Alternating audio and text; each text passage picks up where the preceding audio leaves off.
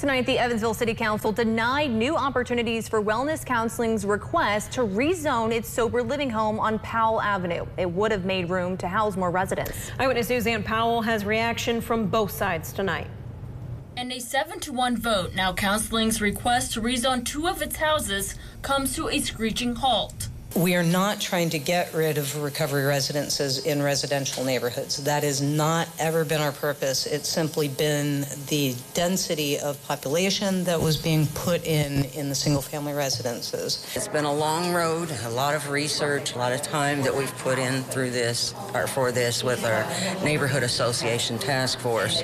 Shauna Jarboe and Angie Bullock live near the sober living homes. One is on Powell and the other is on Blackford, facing Kentucky Avenue, and say they are pleased with the council's decision.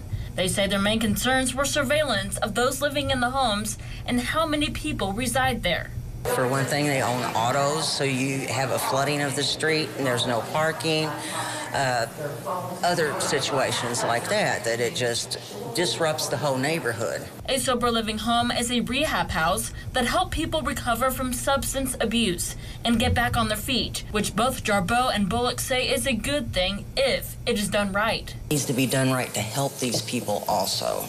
The only council member who voted yes was Zach Hieronymus, who is also the executive director of Aura Evansville. While working with the homeless and those struggling with addiction, he says he sees the need for sober living homes. That everybody needs a second chance, and I mean that at my core.